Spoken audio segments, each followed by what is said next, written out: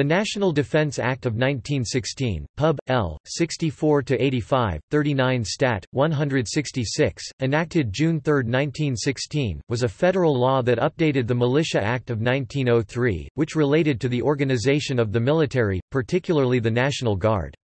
The 1916 Act included an expansion of the Army and the National Guard, the creation of an Officers and an Enlisted Reserve Corps, and the creation of a Reserve Officers Training Corps. The President was also given expanded authority to federalize the National Guard, with changes to the duration and the circumstances under which he could call it up. The Army began the creation of an aviation arm, and the federal government took steps to ensure the immediate availability of wartime weapons and equipment by contracting in advance for production of gunpowder and other material.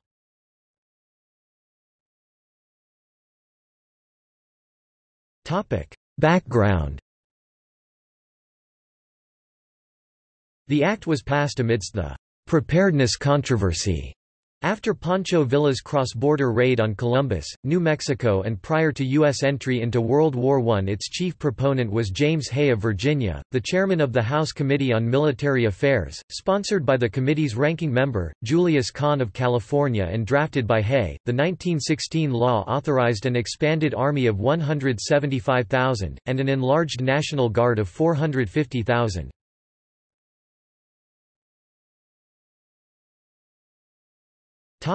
Reserve Officer Training Corps.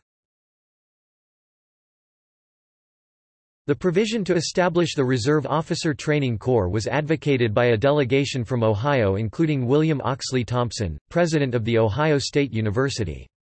On February 7, 1916, Ralph D. Mershon, a graduate of Ohio State, testified before the committee as a professional engineer.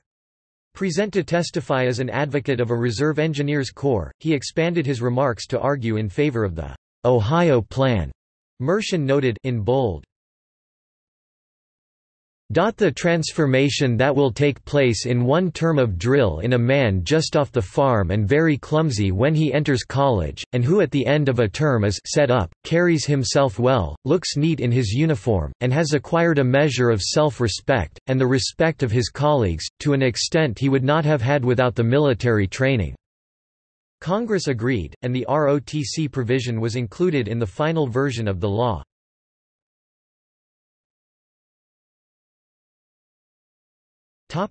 National Guard. The 1916 Act also authorized the National Guard to use federal funds to pay for 48 days of drill a year, as well as 15 days of annual training, an improvement over the previous authorization of 5 days of summer camp, with no federal funds for drills. The new law also made the Army's Division of Militia Affairs the expanded and reorganized Militia Bureau, which oversaw federal funding and other requirements for the National Guard in each state. The 1916 Act also authorized the President to mobilize the National Guard in case of war or other national emergency, and for the duration of the event. The National Guard had previously been limited to service within each state, or federal activation within the United States for up to 9 months. Under the 1916 Act, the National Guard could be federalized for overseas service and could be called up for an unlimited duration. In addition, the Army was prevented from recruiting volunteer units to expand the organization in time of war until after the National Guard had been called up. The provisions for National Guard activation were used during the Pancho Villa expedition and World War I. When the National Guard was federalized for World War I, efforts to create volunteer units, which had been used from the Mexican-American War to the Spanish-American War as a way to bypass the issue of when the National Guard could be federalized, came to an end.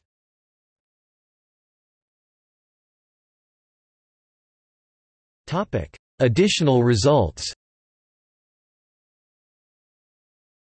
The 1916 Act also allocated over $17 million for the Army to field 375 new airplanes, and created the Air Division to administer the Aviation Section, U.S. Signal Corps, which was based at Langley Field. The President also requested that the National Academy of Sciences establish the National Research Council to conduct research into the potential of mathematical, biological, and physical science applications for defense. As part of the debate over preparedness, Congress was concerned with ensuring the supply of nitrates used to make munitions, so the 1916 Act authorized the construction of 2 nitrate manufacturing plants, an industrial village, and a dam to provide them hydropower. President Wilson chose Muscle Shoals, Alabama as the site of the dam.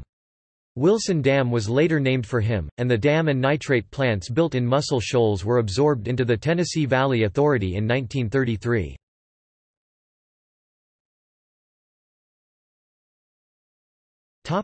Subsequent changes.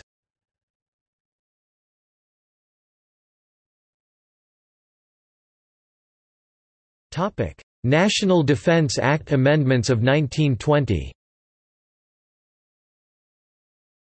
The National Defense Act Amendments of 1920, Pub. L. 66-242, 41 Stat. 759, enacted June 4, 1920, aka the National Defense Act of 1920, amended the National Defense Act of 1916, including the creation of the United States Army Air Service and the chemical and finance branches. The 1920 Act also included a provision that the Chief of the National Guard Bureau be a National Guard officer, and allowed for National Guard officers to serve on the Army General Staff.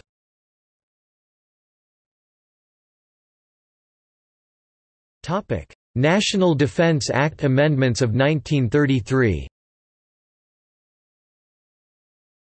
The National Defense Act Amendments of 1933, Pub. L. 73-64, 48 Stat. 153, enacted June 15, 1933, provided that the National Guard is considered a component of the Army at all times. Beginning with this law, each National Guard member has two military statuses: a member of the National Guard of his or her state, Title 32 duties, or a member of the National Guard of the United States, Title 10 duties when federalized. This enhanced the 1916 Act's mobilization provisions, making it possible to deploy National Guard units and individual members directly for overseas service in the event of a war. It is possible for a National Guard soldier to switch back and forth from Title 10 to Title 32 status by virtue of the mission, on a routine basis. In 1940, Section 61 of the National Defense Act of 1916 was modified to reauthorize the establishment of state defense forces that had been permitted prior to 1916.